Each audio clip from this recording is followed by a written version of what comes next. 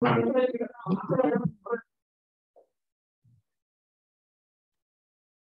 that's the first one. Y equals 2 cos x plus 1. I will turn on the 3 there, but that is 3, 5. So guys, if we're just thinking quickly, if it's y equals 2 cos x, then the amplitude now is 2, right? So as opposed to normally, as opposed to normal, if you have a plus 1, it's supposed from 2 down to negative 2, right? This is the amplitude is 2. But now it's going 1 unit up. So instead of going from 2 as a maximum value, it's going to be a plus 1, it's going to be a 3. And instead of the minimum value being negative 2, it's going to be 1 plus 1 and that. And then plus 1 is negative 1. Now guys, there is an issue on this graph, and that is that we don't know what the x is. And this graph here, it's talking about the point where the graph actually goes through the x-axis. Now you can guess, right? But I wouldn't suggest that you do that. I just need to show you how to solve this equation, which we're going to do later on in the course, right? Once we've done that, we will actually be able to calculate those intercepts.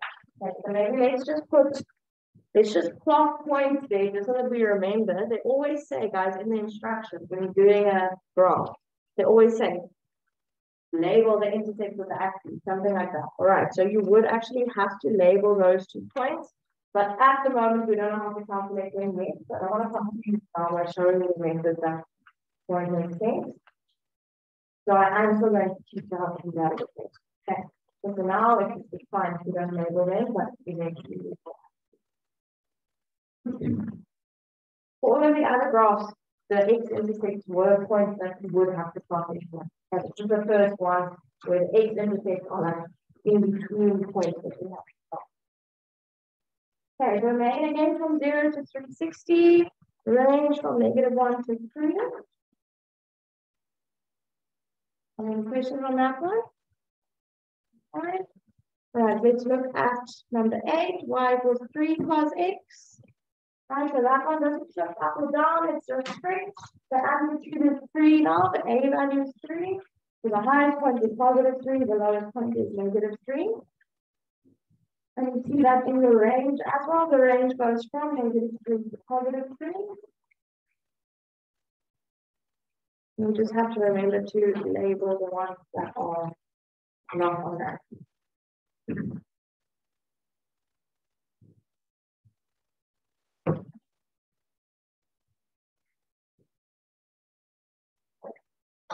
Any questions on this one? Okay, now guys, tan is different, right? We know that tan is the one that doesn't have that kind of wavy shape, it has a different shape. Tan also has asymptotes, which the other ones don't have. So if we are going to just do this one together, when you're drawing your axes now, guys, we're actually going to have a point every 45 degrees. Okay, so when we used to go 0 to 90, you have to actually have a notch there in between all of your values. Let me just move this a bit. It's not on the line. Oh dear, that's all I have to do. Sorry.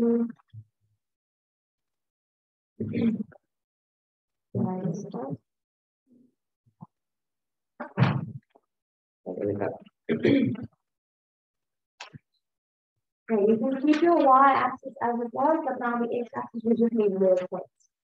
Okay, you can make the distance a bit further if you want.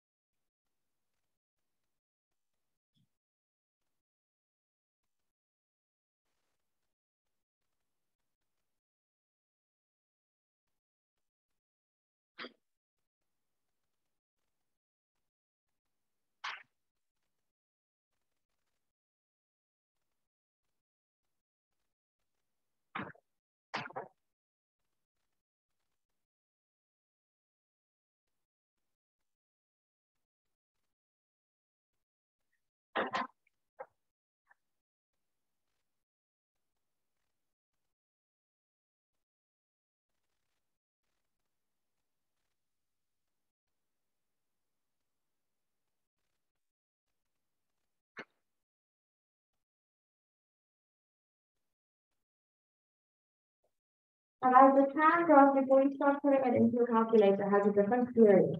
Okay, so the period of the tan graph. Thank you, sir. The period of the tan graph is 180 degrees. So that's different from sine and cos. Okay, sine and cos is 360, tan is 180. You have to please remember that, right? That's like theory that you have to remember. Remember, what do we do to get a step? We always take the period and we divide it by 4. Okay, it's going to be the same method. Step is always the same formula, guys. Whatever your period is, you divide by 4. That is the step that you're going to have to type into the calculator. So it's very important that you do actually calculate that and that you understand that it is different for tan graph. Okay, so the step is going to be 180 divided by 4, which is now actually 45 degrees, which is why we have more notches on our x-axis. Okay, because now we're going to have to plot a point or something. It's not actually always going to be points. We do have to indicate something at every 45 degrees instead of 90. Okay, that's important. So guys, now you can do your calculator work. Just the step is going to be different. The step is going to be 45 degrees.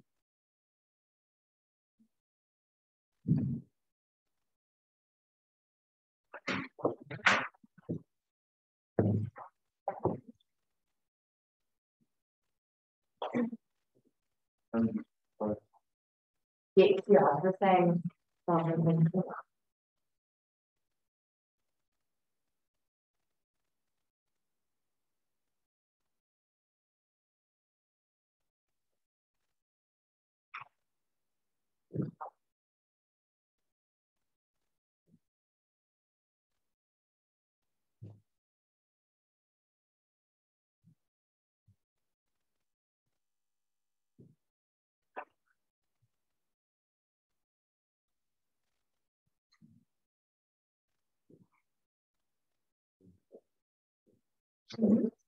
Yeah.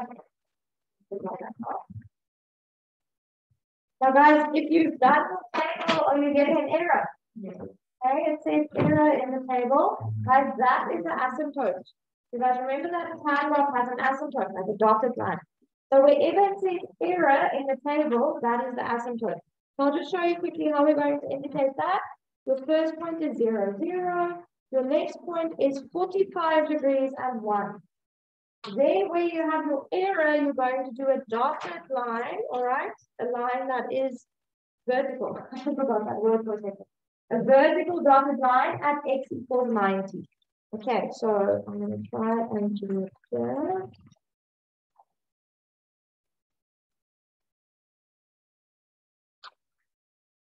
All right, you have to indicate that, guys. You do have to do that dotted line. And you're going to do that every time it says error. It's going to say it again in this table. So the next one is going to be 135 and negative 1, 180 and 0, and then 225 and 1. So those are the next 3 points. Then you're going to have your dotted line again at 270. Okay, because at 270 again it says error.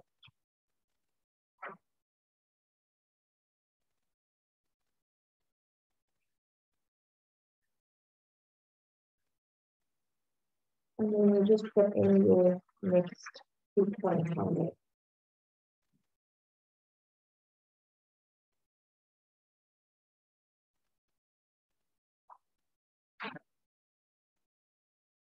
Now, guys, I think you probably remember the shape of this graph, right? You probably remember that it should go up towards the asymptote. But the reason for that, I just show you quickly why that actually is.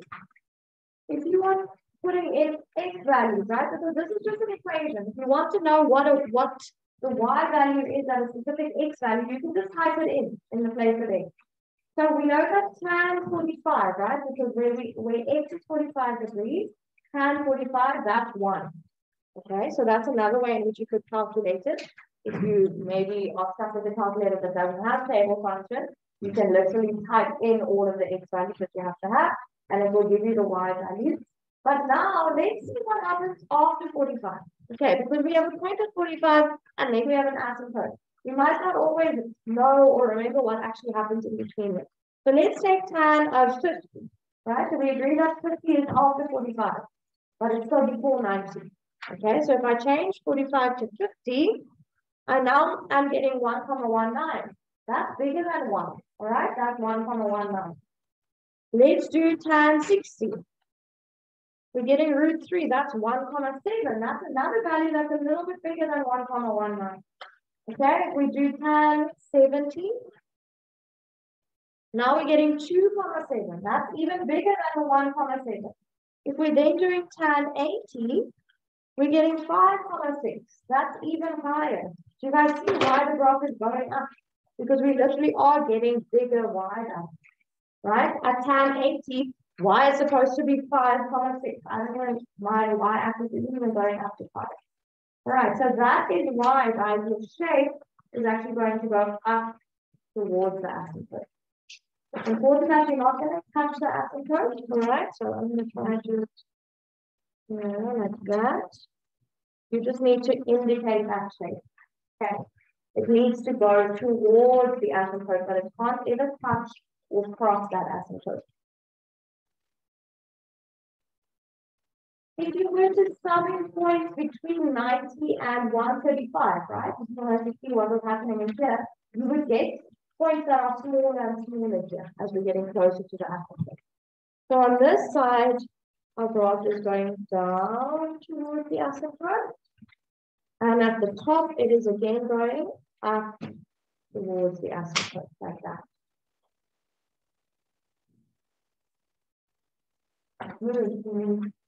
What is happening? And then from 360 again, it's going to go down towards the asymptote, like that.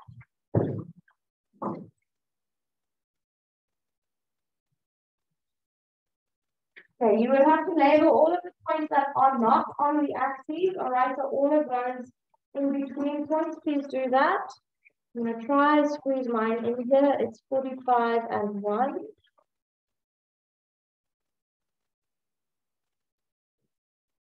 At the bottom here, we have 135 and negative 1. That's all we're coming from the table, all right?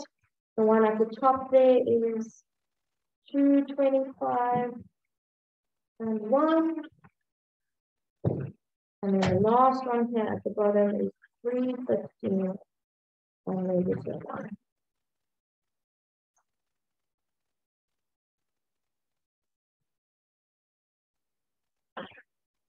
Now, guys, the reason why the period of a tan graph is 180 is because we haven't really spoken about what period actually means, right? The period of a graph is actually how long it takes for a full graph to complete itself, right? So if we're looking at this tan graph, it's very easy to see here. That is one full tan curve, right? Between the two asymptotes. Whatever is happening there, that is one full tan curve. And if we're going from 90 to 270 degrees, that is actually 180 degree difference between those two. So I'm going to write here at the bottom. You can just make a little bracket there.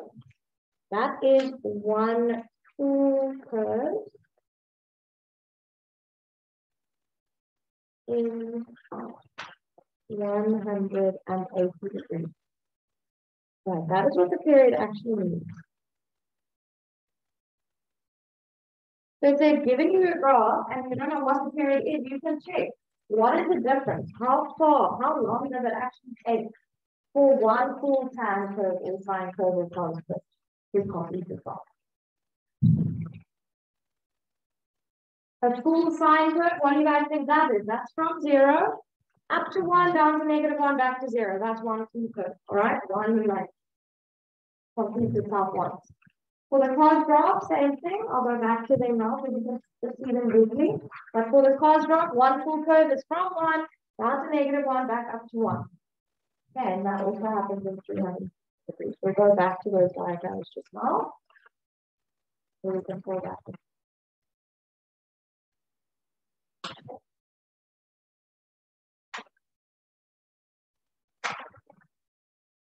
Okay, let's quickly look at, I just want to use one more thing to write a lot of stuff.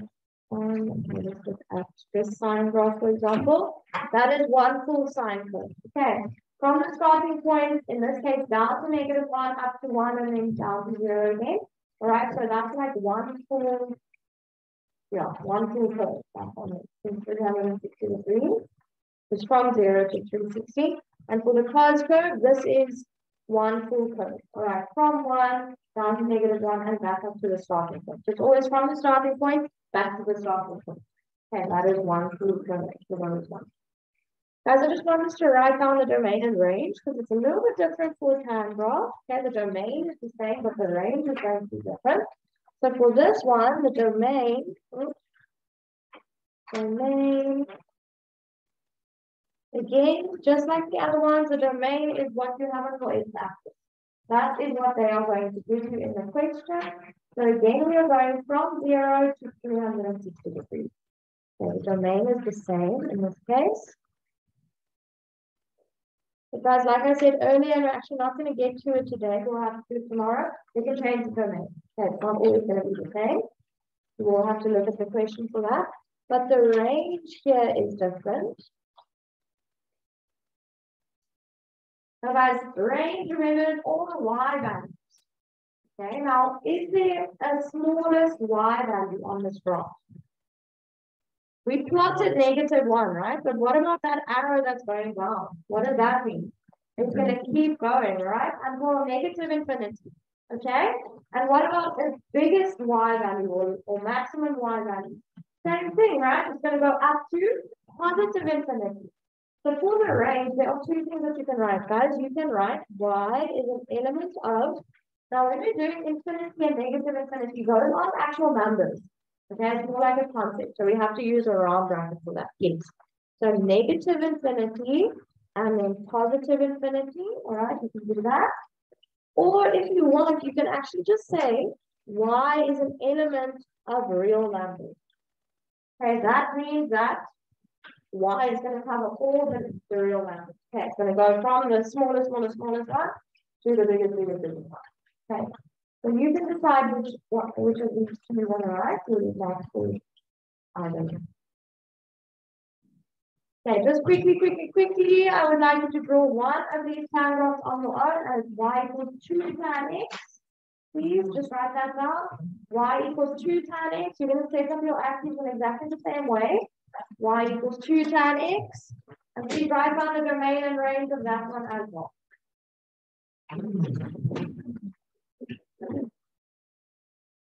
Okay, come up, guys.